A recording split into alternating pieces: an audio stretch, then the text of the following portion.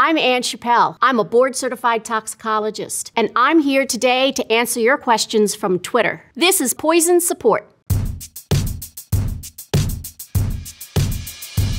First up, we have a question from Kubi Lycan. Dude, what makes poison poisonous? Well, a poison is a substance that can do damage to any living organism or to the environment. But it's really all about the dose. Low dose, less effects. High dose, generally higher effects. If you drank 6 liters of water, that probably could kill you. How about 118 cups of coffee in a row?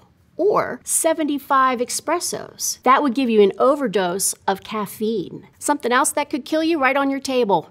225 grams of salt. There's a lot of things that you might not think are poisonous, but in the right dose, they most definitely are.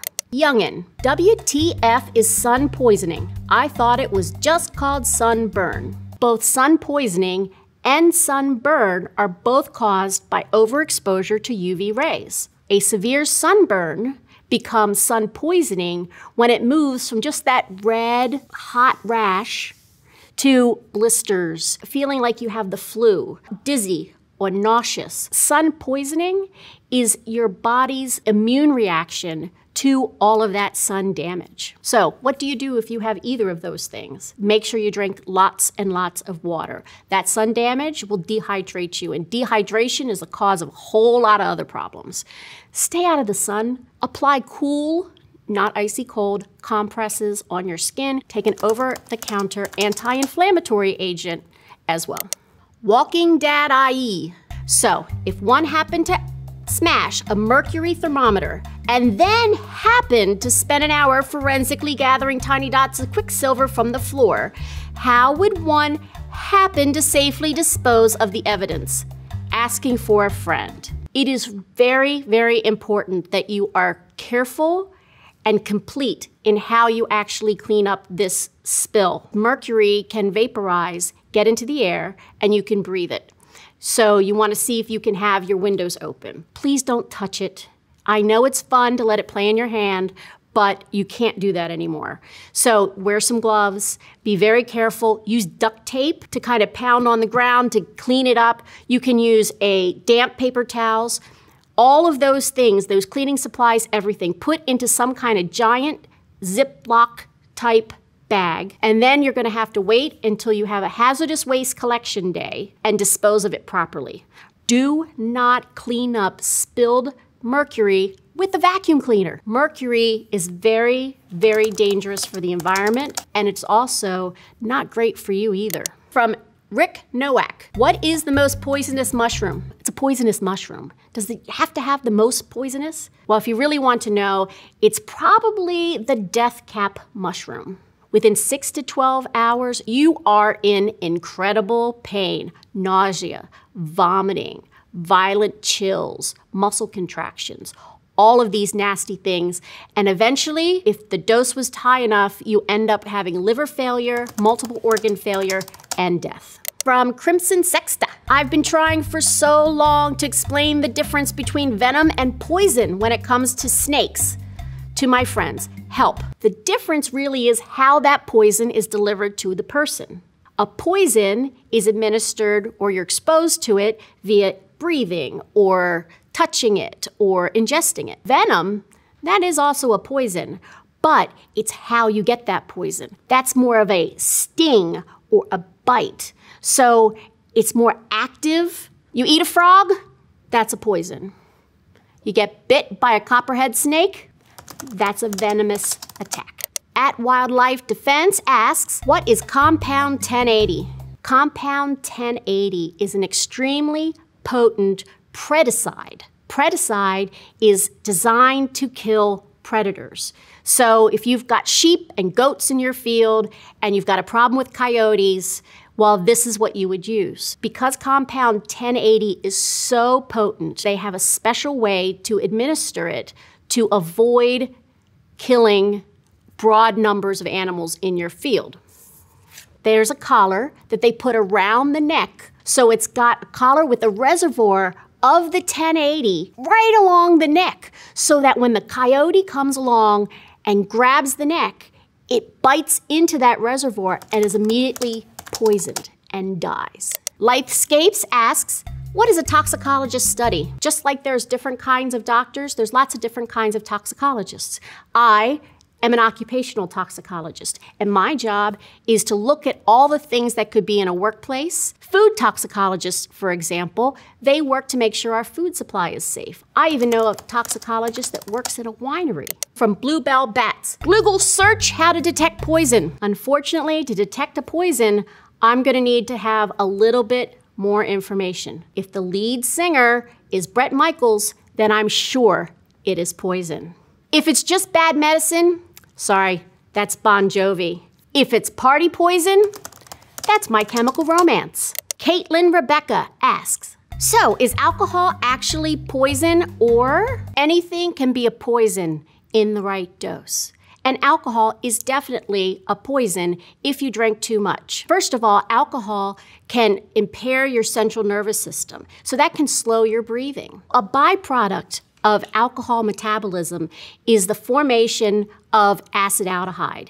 Acetaldehyde is a chemical that really likes to damage parts of your liver. Long term, that slow exposure over time to alcohol and its metabolites can result in cirrhosis and other kinds of liver damage, eventually leading to potentially liver cancer. From LK Huvanju 75. Mad Hatters were mad because of the lead mercury. Anybody know why? I do.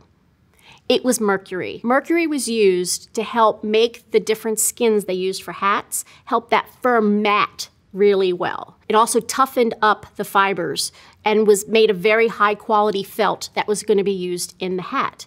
Part of the hat making process is that you steam the hat. That releases all of that mercury into the air, and then they breathed it. They said that they were Mad Hatters. It's because of many of the psychological symptoms that the overexposure to the mercury caused. Hallucinations, dizziness, tremors. You think of Mad Hatters actually as something being from Victorian times, but actually it wasn't until 1940s that in the United States, the governor of Connecticut banned the use of mercury in hats. Appy Paw asks, how long does poison take to work? Some poisons can make you sick right after you ingest, breathe, or touch it. Other poisons, those can take a lifetime to really manifest in its adverse effects. Something like cyanide, you've seen them eat those poison pills in movies, that definitely can kill you within a few minutes. Cyanide is a very toxic chemical, and it is extremely potent.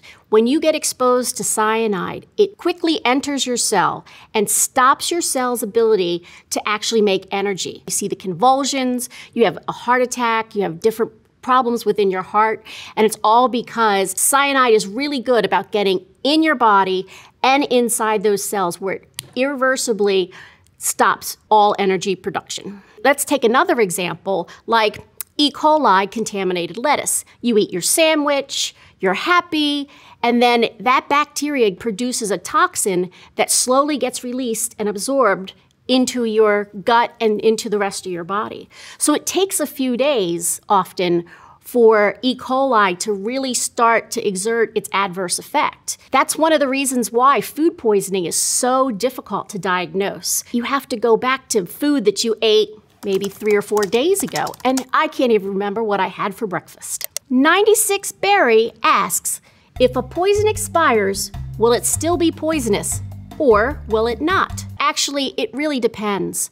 Some drugs, some pesticides, some chemicals that are poisons, they break down very readily when they're exposed to air, moisture. Some poisons are what I would consider shelf stable. It doesn't matter how long that they sit around, they're still going to be just as potent as the day they came out of the factory.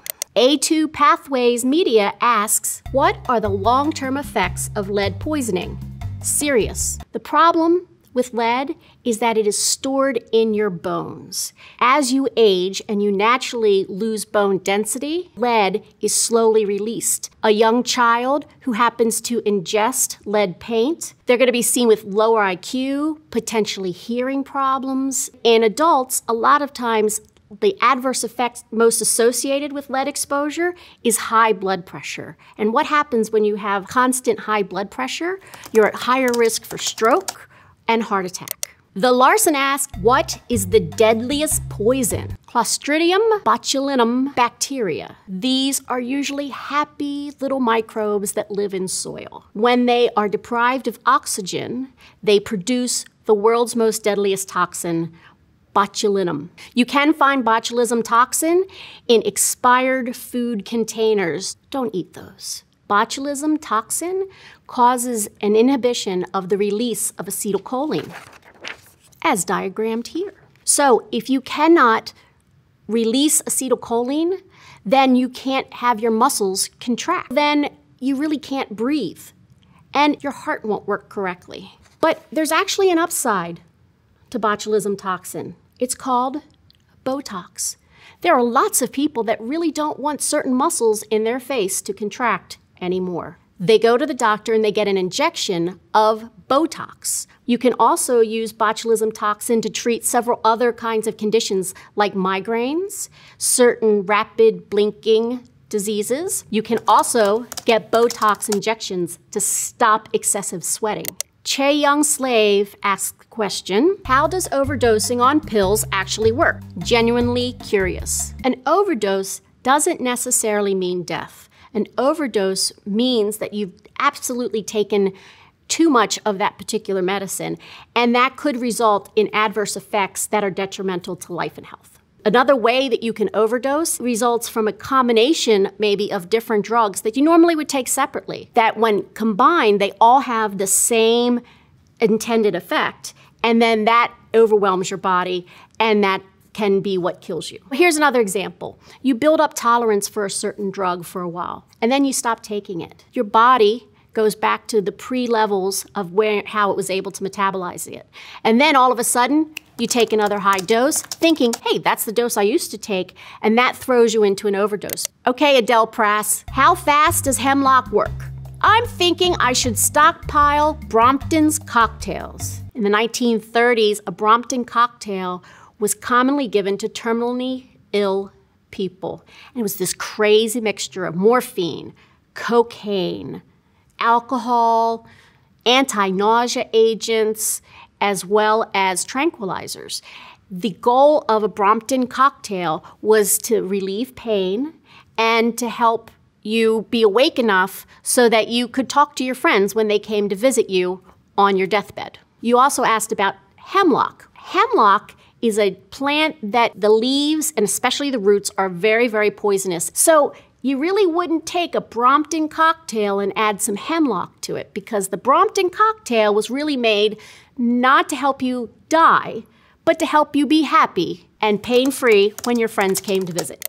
Nick's blue pen. Y'all, how poisonous is pen ink? It isn't very toxic. According to the World Health Organization, ballpoint pens, felt tip pens, fountain pens, all of them do not contain enough toxic ingredients, even if you sucked on them, to cause serious adverse effects. However, you might have a blue tongue. Question from Sports Pundit. Anybody ever had rebound poison ivy rash? No? Just me?